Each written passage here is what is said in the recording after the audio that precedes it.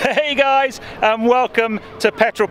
So today I am going to be reviewing the Aston Martin DB11. Now you may well have seen my previous video where I got to drive this to Bewley to the Simply Aston Martin event.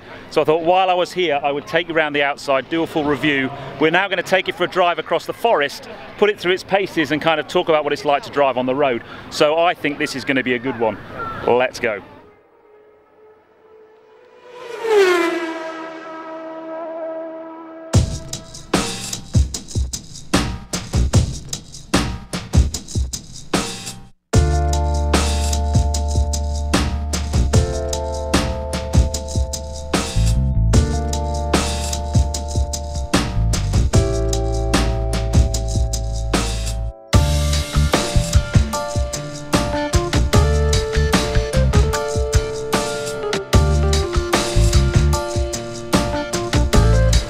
Okay, so let's have a bit of a look at some of the tech on the car.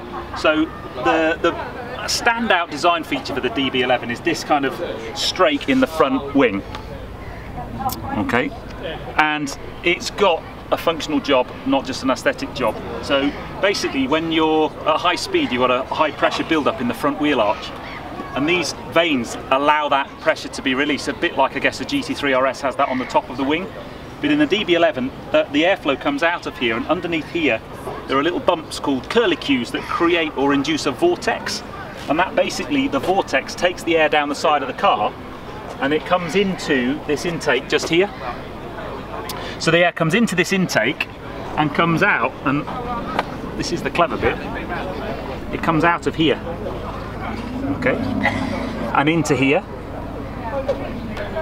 and ultimately comes out to this top part of the boot, and that creates effectively an air spoiler or downforce, and the downforce created is about the same as the wing on the back of the GT8, so it kind of just shows you how effective it is, but you don't get the aesthetics of this big wing on the top, and I just think that is brilliant. The interior of the DB11 is simply stunning. The stitching work on the mega supportive sport seats is a work of art. A 177 inspired steering wheel and new dash layout are a huge step up for Aston interiors. The centre console borrows its tech from Mercedes and finally gives the quality and toys cars from the Gaydon factory deserve. Bang & Olufsen tweeters rising out of the dash bring a sense of theatre. The 5.2 litre twin-turbo V12 produces 600 brake horsepower and 700 Newton meters of torque. 0 to 60 takes just 3.9 seconds, and the DB11 will hit the magic double ton. Okay, so another interesting fact about the DB11 is this clamshell bonnet is a single press piece of aluminium, the largest of any car in manufacturing. If we wander around this side, so this is a launch edition car. So here we've got the 5.2 litre twin turbo V12, the first Aston to be turbocharged. It's kicking out something like 600 horsepower, but it's a launch edition car, so the first 1,000 cars have been finally inspected by the main man himself, Dr. Andy Palmer. And I reckon it's also the only car with a soft closed bonnet. I think that's genius. So let's take this baby out on the road to see what it can do, and in order to do that I'm following the V12 Vantage S Roadster that I reviewed at the back end of last year, and that's being driven by James at Aston Martin, who I have to thank massively for inviting me to drive this today, because it's been a very special day. But we're in review mode now. Now, a couple of things about this car from the drive down. It is such a great cruiser. You can sit on the motorway at ridiculous speeds. Not that we did that obviously coming down, because we were very, very...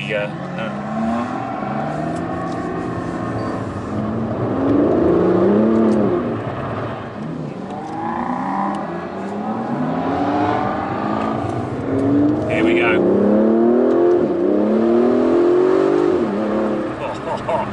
So, there's a number of driving modes in this car. There's a GT mode, which we used on the way down, which is your kind of touring mode. You've then got sport mode, which gives you a little bit more poke, gives you a little bit more noise, and then Sport Plus mode, which gives you maximum noise and no traction or half traction control. I'm not going to be using that today. I might put it in it for a little while. And then you've also got 3 different suspension settings: normal, sport and race, and we're going to put it into sport suspension mode, which is really nice. It's just that kind of fine balance. On the drive down on the motorway, this car kind of showed its true capability for me as a long distance tourer. It was really, really impressive. It kind of just sat there at pretty high speed and you just didn't realise how fast you were going. Very, very impressive. But what I love about this car is that when you stick the car into one of the sport modes and you use the flappy paddle gearbox, it's absolutely brilliant. And I think this is going to be fun because we're following James. He's in a very fast car. He's a very good driver as well, which is going to be interesting. Oh.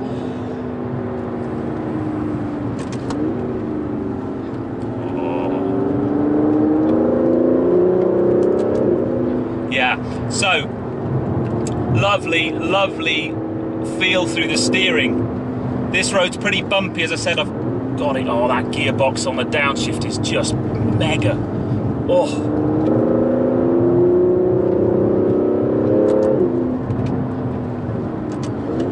Cows.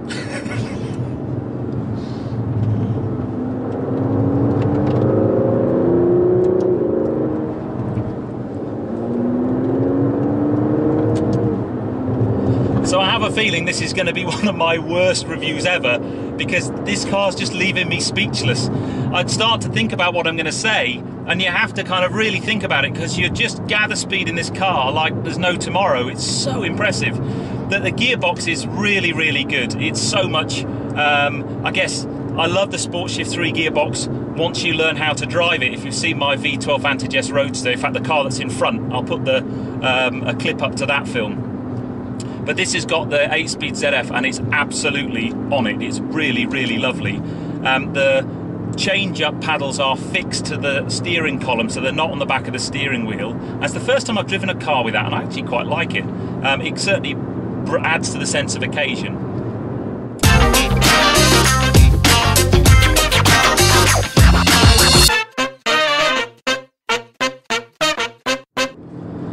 So I need to just have a bit of a chat about the tech in this car, because this tech comes straight from Daimler. So for the first time, an Aston Martin has a really good infotainment system. The sat-nav's really, really good. The controls are very, very familiar. If you've got a Mercedes, you'll be familiar with those. And I really, really like that. It kind of steps the car up and puts it in a place where I think it should be. Because I think the sort of that media console, media centre in older Aston Martins is always a bit of a disappointment, really. But then these cars are all about driving. But this is really up there from a technology point of view.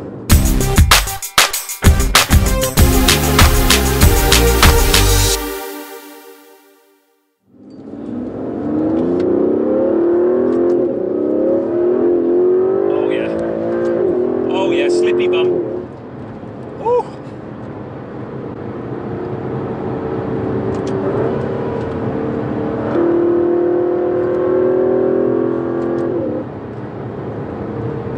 This is very good. I just have this horrible picture in the back of my head. YouTuber crashes DB11, and I don't want that to happen, so I'm being very, very careful. But it's really impressive.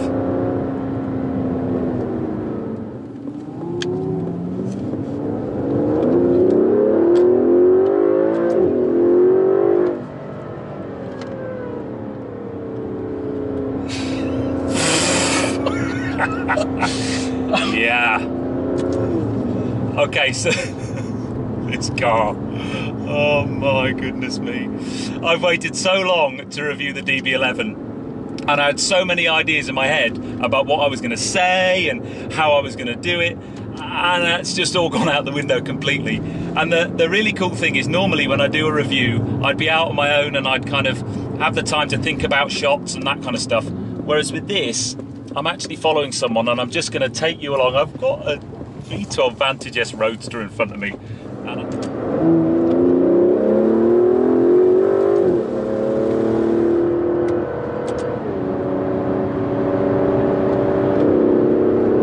Oh, what a lovely bit of road. This is a good day to do a car review, I've decided. Downshifts are really great, actually. And this road's pretty bumpy, but the suspension's just so competent. You've got a lot of feel, and you have to kind of feed the power in reasonably gently, but oh yes. And then you get on the loud pedal and it's just biblically quick. Oh yes, yes indeed. A very, very lovely car, this. I'm in love.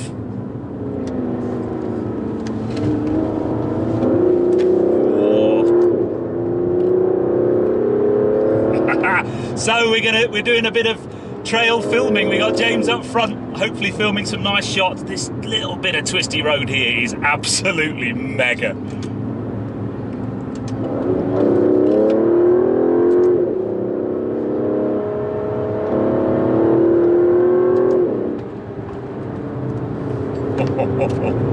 Oh yeah.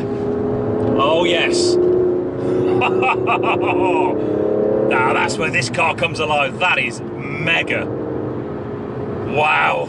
Yeah, I've stopped being cool a very long time ago. Believe me, if you think you can drive this car, be cool at the same time, it's very, very difficult. What's really great about it is that little twister bends. We weren't actually going that fast, but the car felt so composed. And going from corner to corner, from lock to lock, from weight transferring across the chassis, it just didn't get upset by it at all. And I just think that is massively impressive. That's really, really impressive. And I just love this car to bits. On the road, GT Tourer, amazing. On this twisty stuff, driving today across the New Forest in the bright sunshine, it doesn't get any better than this. I have had the best day ever on Petrol, I think. We've had a brilliant day today at Simply Aston Martin, driving down in the convoy, but getting to drive the car and put it through its paces like this, wow, very special.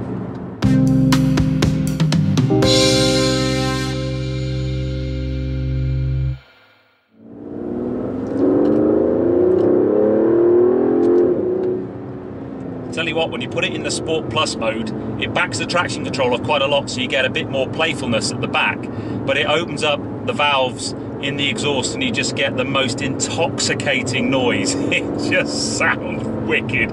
However, I've just not got the confidence to drive it like that hard in a car that's not mine and that costs nearly £200,000, but I can imagine once you kind of get used to that, that's the mode you would drive it in, the kind of Sport Plus in the sport suspension setting. Here we go. Oh yeah. See, I'm getting surge from the back there, all the way through third and fourth. I have my foot buried into the carpet. It just keeps going and going. If you want to know what it's like to drive a really, really fast car, just the look on my face back then probably was enough. That is outrageous.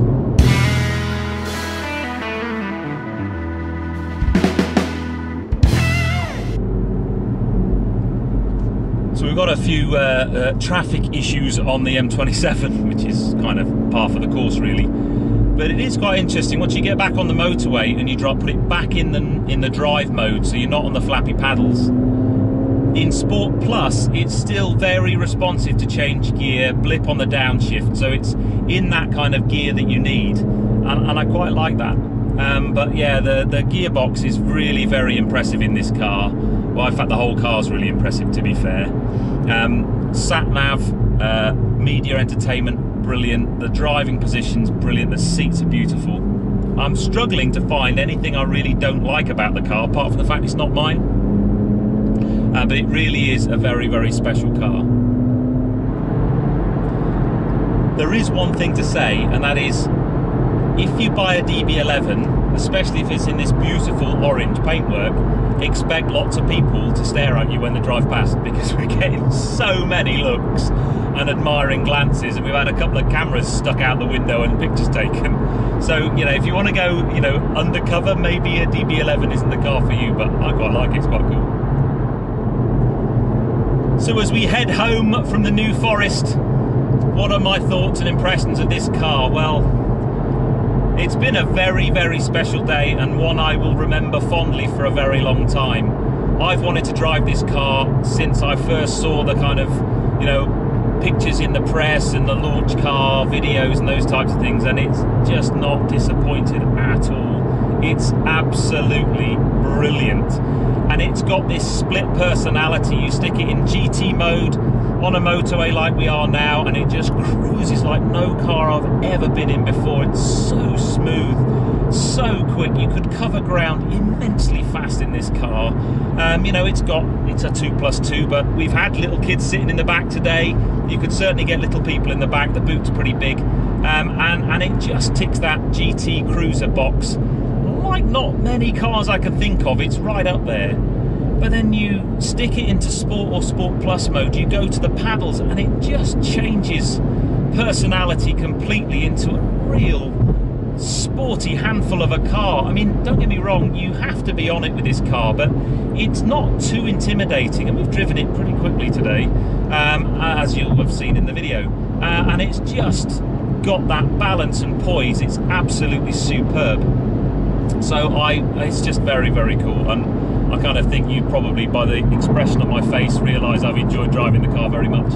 I have to say some massive thank yous, and I need to say thank you to the guy who's driving the V12 Vantage S Roadster in front of me. I need to say thank you to James at Aston Martin Chichester and all the guys at Aston Martin Chichester and the Harwoods Group. And they've supported my channel for a long time now, giving me access to some amazing cars. And when I got the email from James a few weeks ago saying, would you like to drive a DB11 to the New Forest in a convoy of Aston Martins, I didn't have to think very quickly before I kind of went, yes. And it's been a very, very special day, so thank you massively. Anyway, we're not too far from our home now. I'm sorry I haven't managed to get a few more angles and different shots, but we kind of had to film on the way home, so it was a bit restricted as to what we could do, but I still think we've hopefully got some good footage. But I hope you've enjoyed the video. If you have done so, give me a thumbs up. Comments below are always welcome, and if you haven't done so already, please subscribe to Petrol for plenty more content to come. As I've said before, the more subscribers I get, the more access to cars like this I can get and bring to you. So anyway, guys, I will see you on the next video. You take care, guys. Drive safe. Oh, I love this car.